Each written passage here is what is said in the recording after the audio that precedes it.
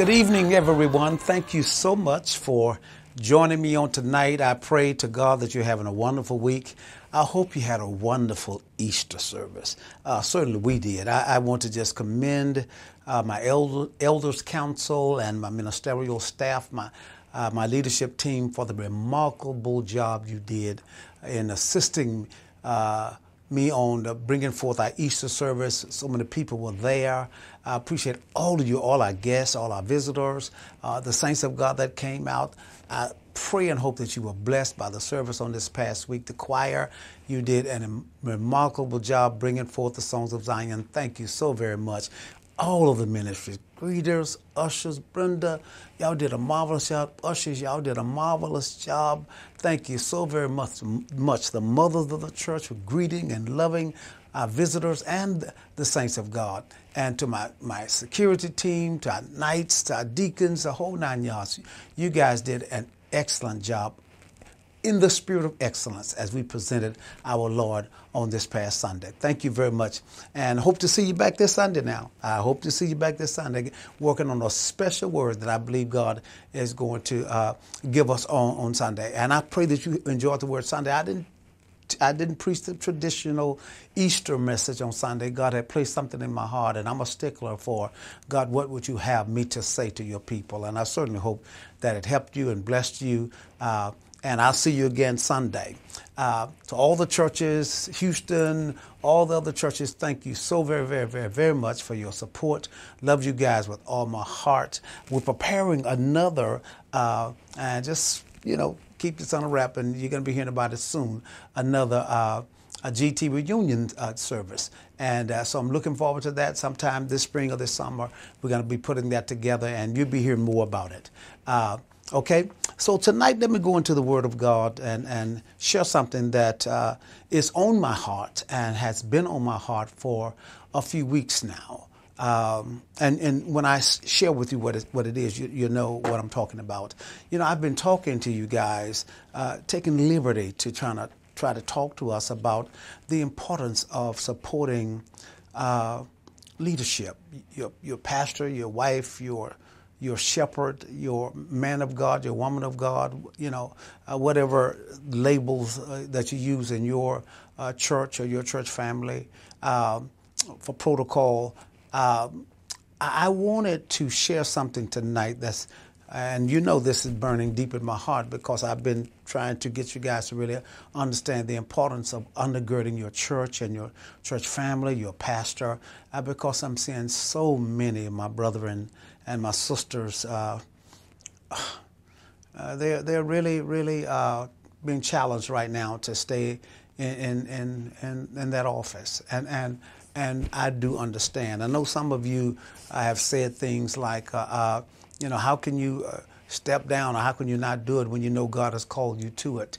And I do understand your perspective, but they still have families, they still have bills to pay just like you. They got to feed themselves and their families just like you. And you say, well, why don't they get a job? Well, how are they going to have a job and you want them to come to the hospital to visit you when you're sick?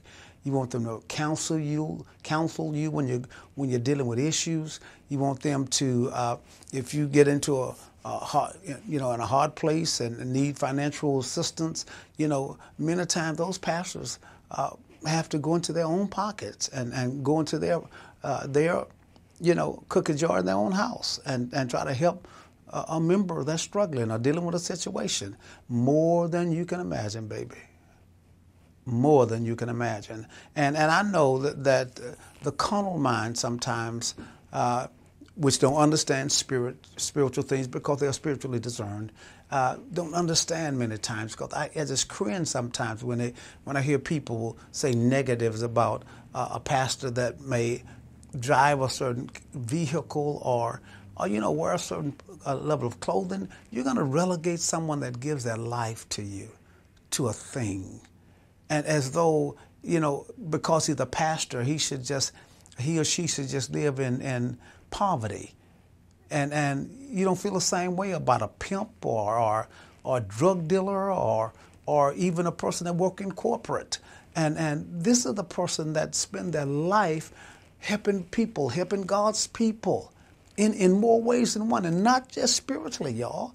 And so I've really tried to convey to you the importance of being mature enough and understanding the nuances of how the church is ran. And a part of the church is that shepherd, is that pastor, y'all.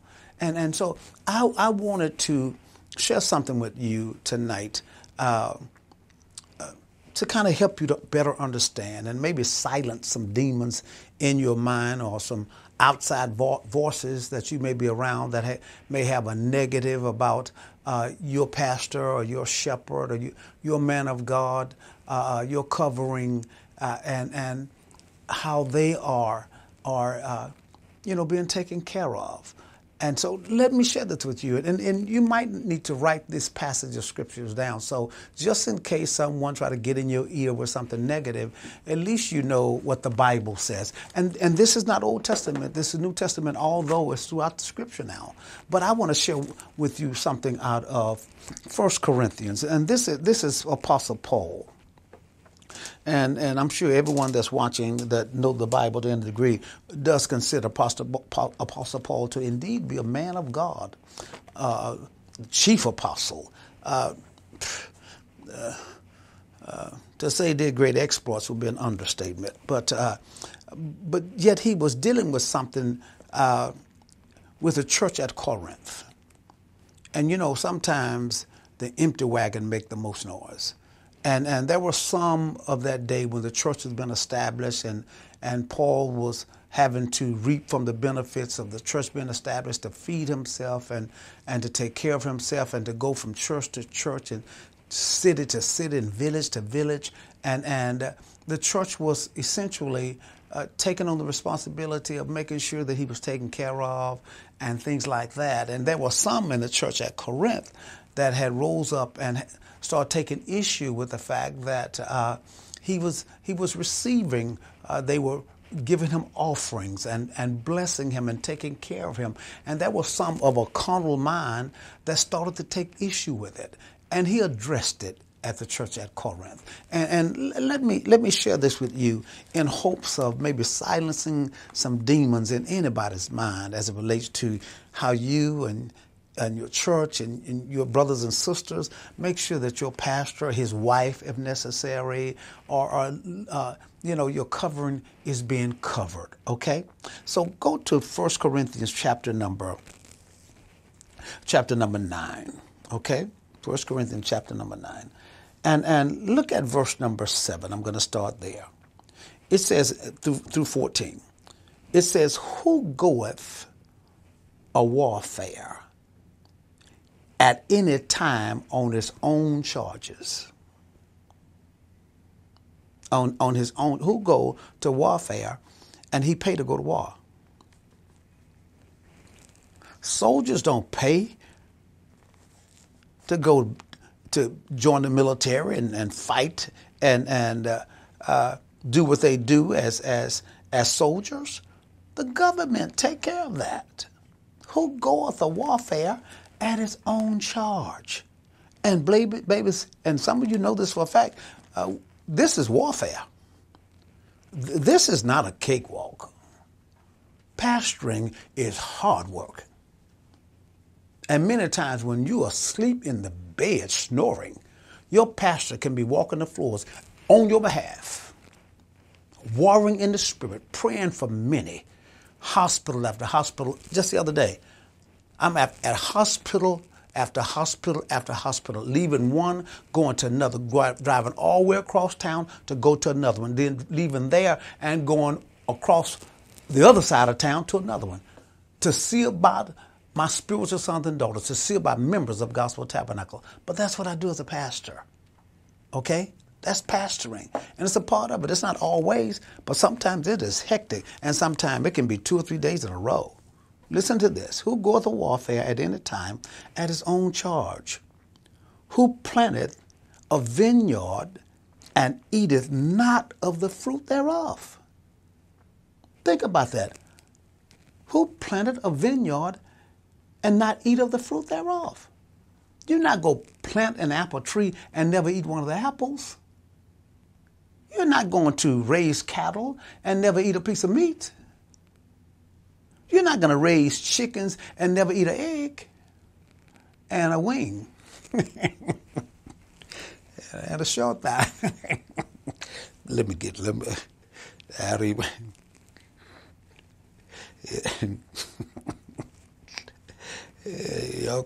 Let me go.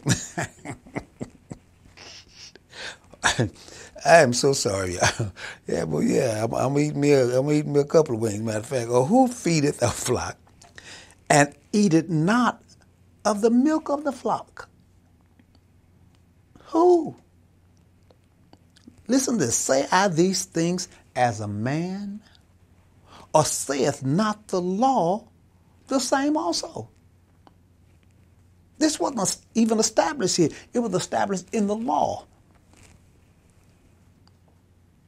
And Paul was trying to help them understand this is not new. This has been going on for a length of time. When the woman was getting ready to eat her last morsel of meal and die, the man of God said, make me a cake first. And she did. Long story, and her cupboard never, ever went dry again.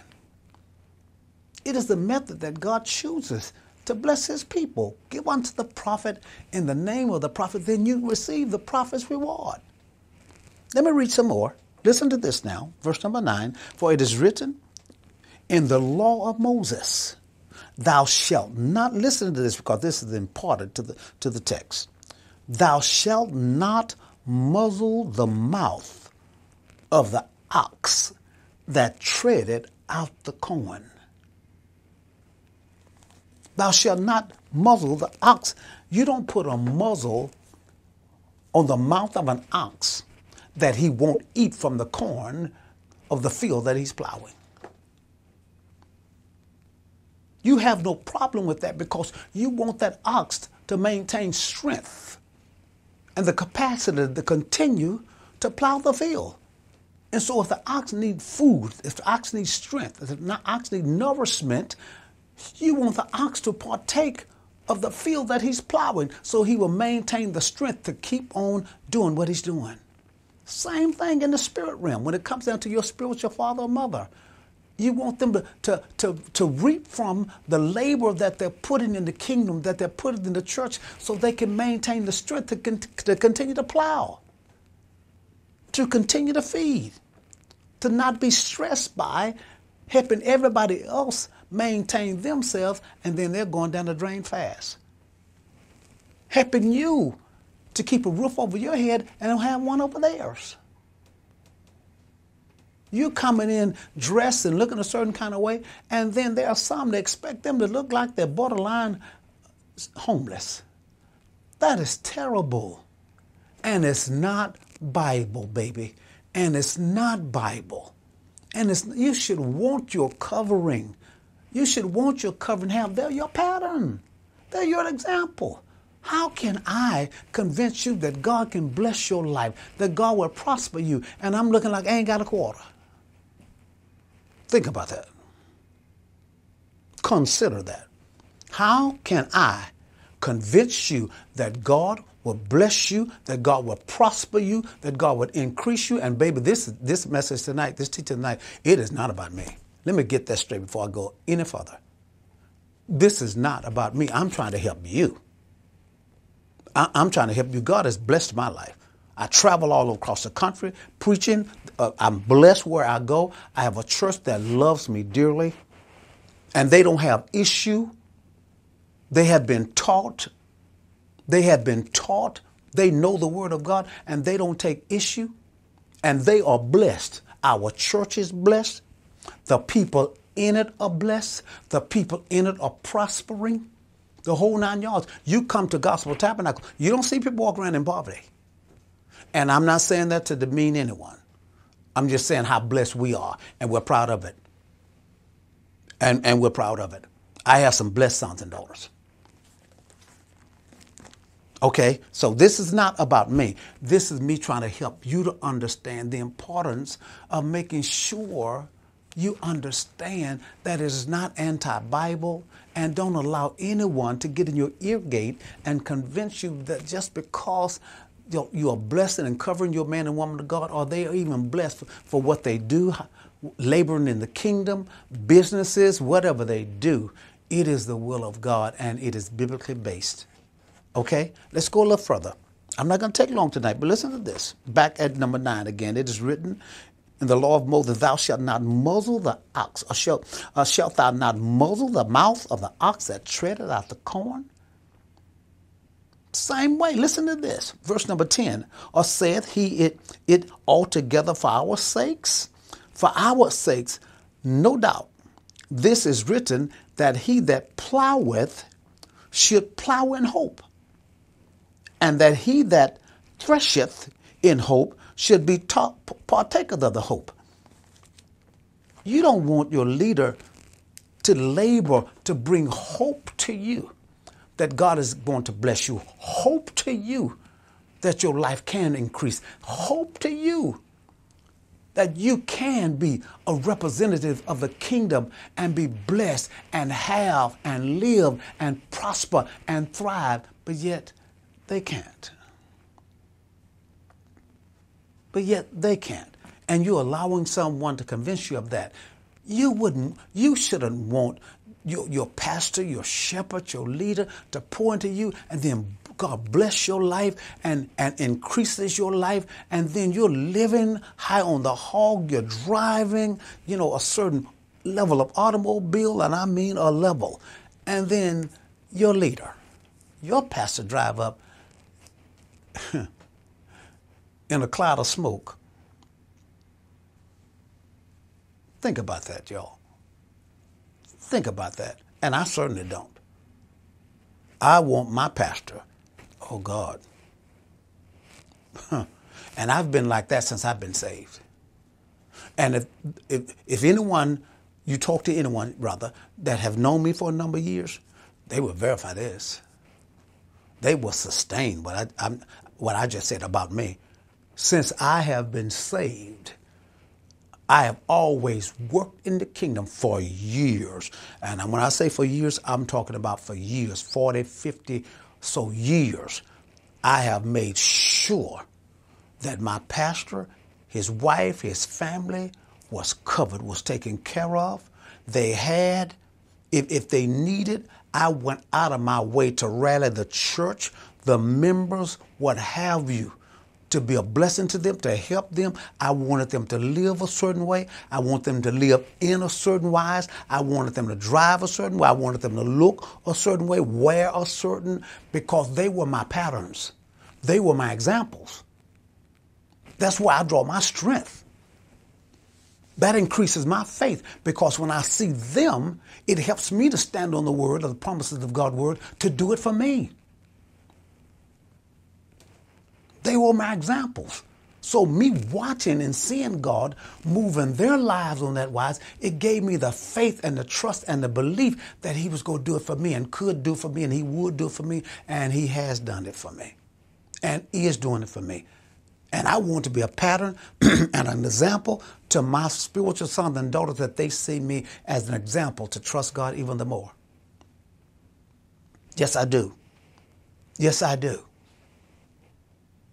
And because they have been taught, they understand that.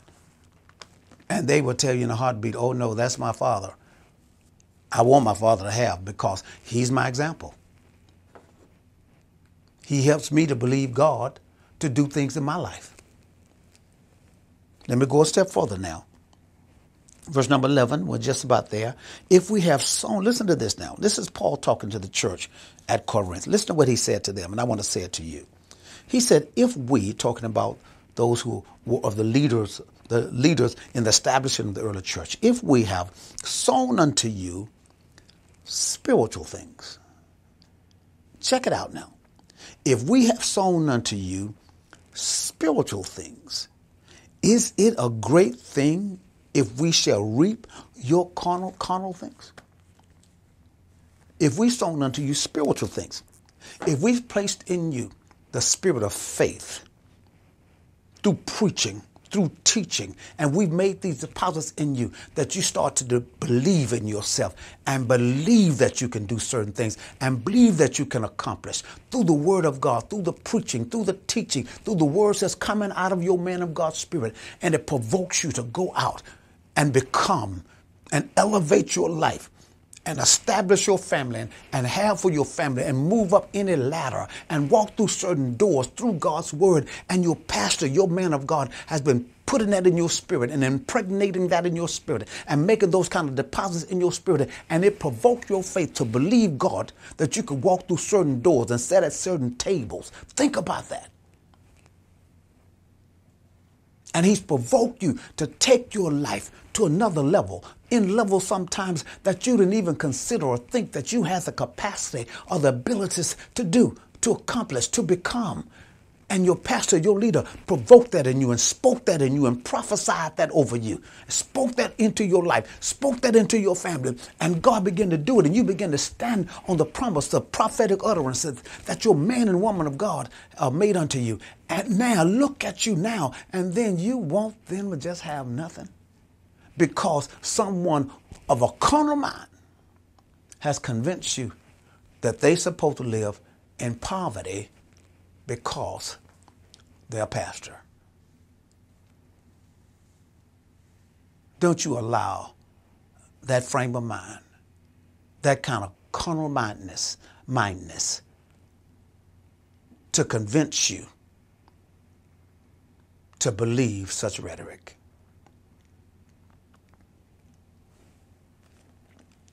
And here again, let me reemphasize, just in case somebody's listening and think Satan has sat on your shoulder and told you that I'm saying this because of me, click him off. Because this ain't got nothing to do with me. This has everything to do with anybody that may watch this teaching at any point to help them to understand the importance of covering your head. Your man and your woman of God. Let me go a step further here. Listen to this. If we have sown unto you, again, spiritual things, is it a great thing if we shall reap your carnal things? 3 more verses. If others be partakers of this power over you, are not we rather? Are not we? If someone else can get in your ear and convince you contrary and get you out of the will of God and get you thinking differently or contrary to what God has said, or putting you in an awkward position that now you can get out of the will of God, or put yourself in a position that you can close a door, put yourself in a position that would be displeasing to God, and now the blessings that God had prepared and stored up for you because of the prophetic utterances, because of what your man and woman of God has spoken in your spirit, and now you have allowed someone of a carnal mind, a person who is not aware of what God's word says,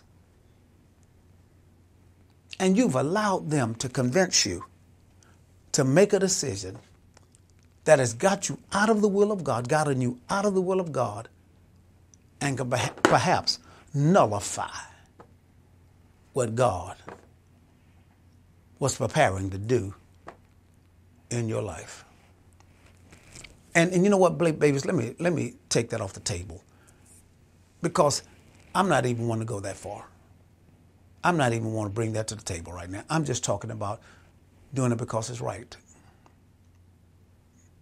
And doing it because of what it can ultimately do in your life.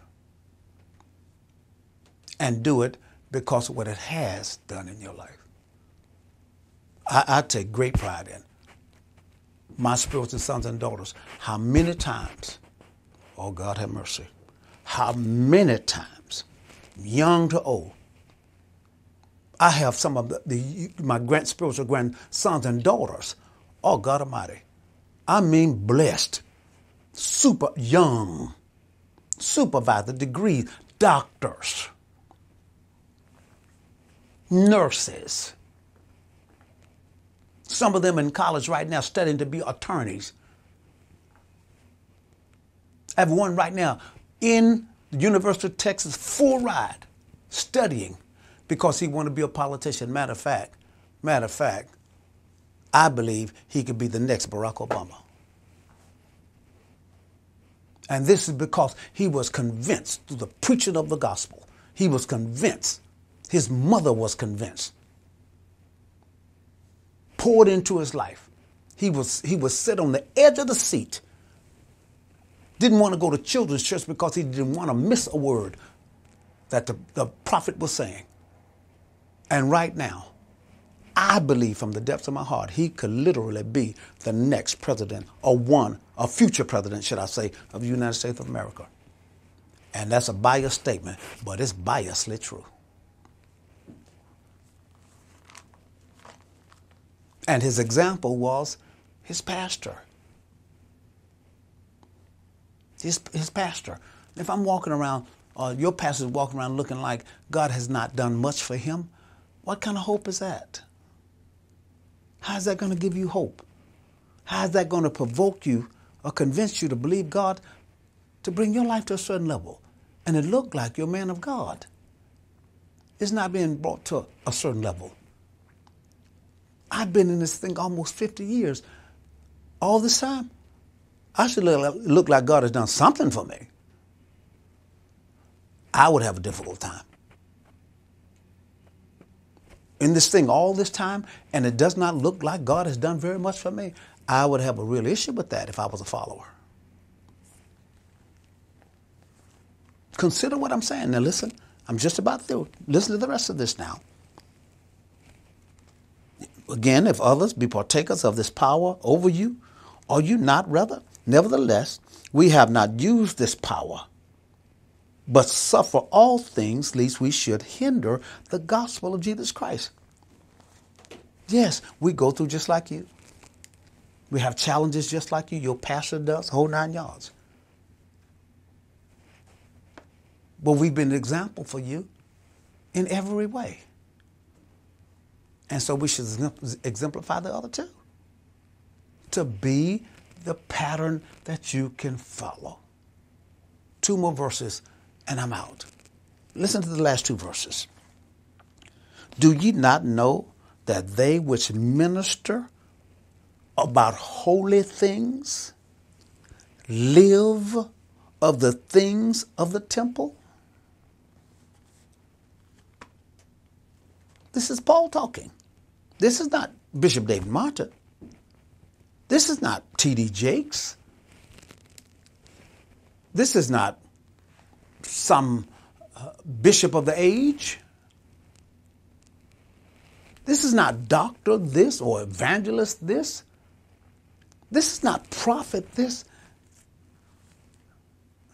This is the Apostle Paul in your Bible that you consider to indeed be a man of God. I'm just about there. Listen to the rest of it. And I'm trying to help y'all. I really am trying to help y'all that you can silence the demons and certainly any externals that may be trying to speak to your head. Do you not know that they which minister about holy things live of those things of the temple, and they which wait at the altar are partakers with the altar? Are partakers with the altar. Church is our life. Pastoring is our life. It's not just something we're doing on a whim. And I know it's that way for me. I didn't start pastoring because of money or wanted to drive a certain. I didn't even want to pastor. I ran from pastoring big time because I saw what my pastor was dealing with, because I was his covering. I was his armor bearer before armor bearer was even a thing. I covered him, and I saw what he was going through, and I didn't want any parts of it. And then I saw how people could be. The saints can be ain'ts. Yeah, the saints can be some ain'ts, Jack. And I would see what he would be dealing with and the leaders would be dealing with. I didn't want any parts of pastoring at all, babies. Oh, at all. And sometimes, even now, I think, well, what were you thinking about? Because I was doing good. I was moving up the corporate ladder, making six-figure salary in the 80s. In the 80s, babies. So I didn't start pastoring for $1 because church started with, just a handful of people. And there was no way they could pay me what I was making. Not even close. So I didn't start pastoring for $1 or for a check. I started pastoring because God essentially threatened my life. What he said in essence, quote, unquote, tears running down my face, he said, do it or die. And that's tough. That's heart-wrenching for God to say that to you. And he didn't raise his voice. It was a small, still voice. But I knew it was him. He said, do it or die. And I laid on that floor and wailed. I cried myself to sleep. I was crushed because I just didn't want to do it. And finally, after much deliberation, I yielded to the will of God concerning me. And I was still working. I had 66 employees working under me in corporate America that I was accountable for. I was responsible for, rather. They started a night shift. And because there was no supervisor, I had to do my shift and get the other shift started and leave after 2 or 3 hours in so I can go home and get ready to come back the next day. I had to be at work at 5 o'clock. And I was pastoring. But the church started to grow so that the demand was so great that I had no choice. I had no choice. And then we started going to multiple services. It was just too much. And so I had to. I was forced to. But it wasn't a decision made because I wanted the church to take care of me. I wanted the church to buy me this or buy me that. I bought my own stuff. But when I had to go full time,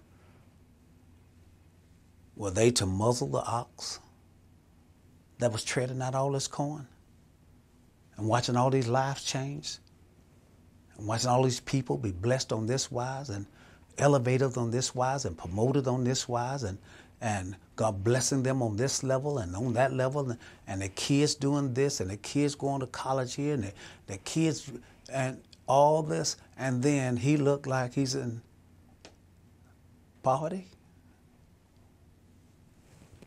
Think about that. That makes absolutely no sense. But yet, there are some of you who are allowing people to convince you that's the way it should be. Let me close. Last scripture. And I didn't want to preach this. I just wanted you to hear my heart. Even so hath the Lord ordained, listen to this, that they, listen to him, they which preach the gospel should live of the gospel. These are not Bishop Martin's words. This is the Bible. God said don't add or take away. We can't pick and choose which parts of the Bible that we're going to adhere to. Either you're going to yield to the Word of God, what we label the Word of God, or you're not.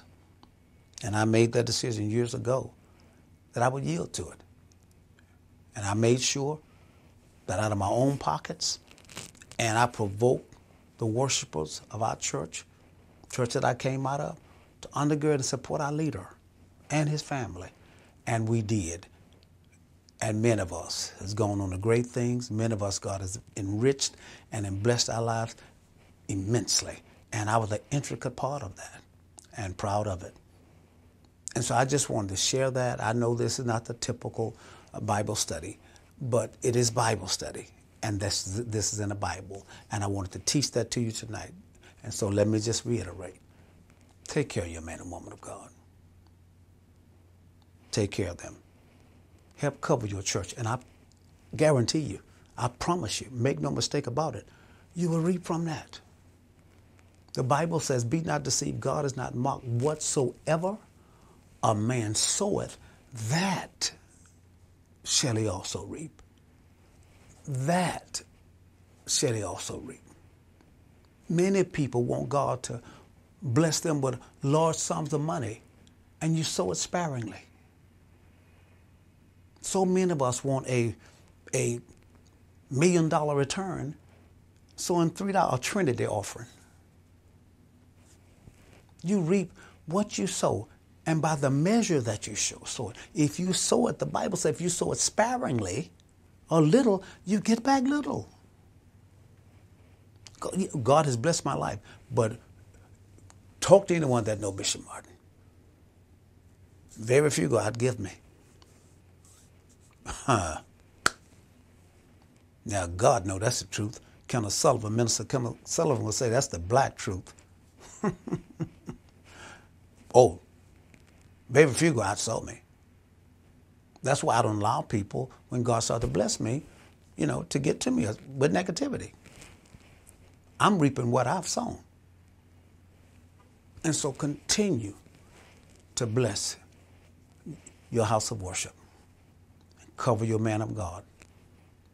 And God will cover you. So if you're watching or shall watch in days to come,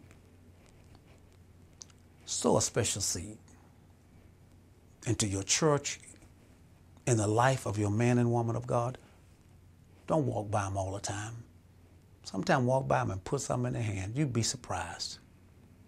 You would be shocked how appreciative and many times how needed it is. I have a deacon. His name is Deacon David Gibson. Every now and then he'll just come and hug me. And it may not be a lot to some. And it's not a whole lot of money, But he'll just fold up a $100 bill and put it in my hand. He don't have to do that. And he and his wife are two of the blessed members or blessed families in our entire church. Cover your man and woman of God. It's Bible. Hope you've enjoyed tonight. I hope this has been helpful to you tonight. And I will see you next week. Good night. I want to go deeper. I want to go further. I want to go higher than I've ever been. I want to go deeper. I want to go further. I want to go higher than I've ever been. 'Cause I'm not satisfied where I've been. Though I'm crying out before, still I want more. Anybody feel like that tonight? No, I'm not satisfied with where I've been. Though I'm crying out before, still I want more. Oh God, I want to go deep. I want to go.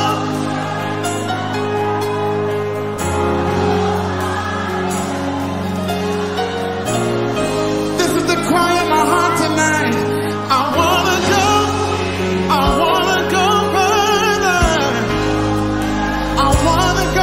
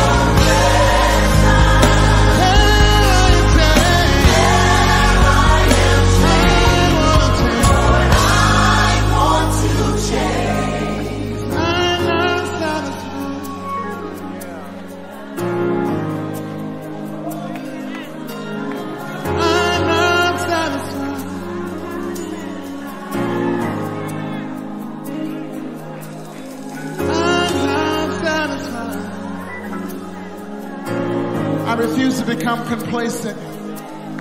I'm not satisfied. When I know there's more, I know there's more. I know there's more. I know there's more. I know there's more. I'll never stop pursuing you. I'll never stop pursuing you. I'll never stop pursuing you.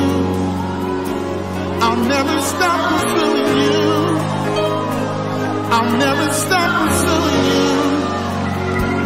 I'll never stop pursuing you. I'll never stop pursuing you. And God is saying the same thing to you. I'll never stop pursuing you. He'll never stop pursuing you. He'll never stop pursuing you until he has it all. He'll never stop pursuing you. You can run as fast as you want and never get away from God. He'll never stop pursuing you. He's after you. He's after you. He's after you. He's after you. He's after you. He's after you. He's after you. He'll never stop pursuing you.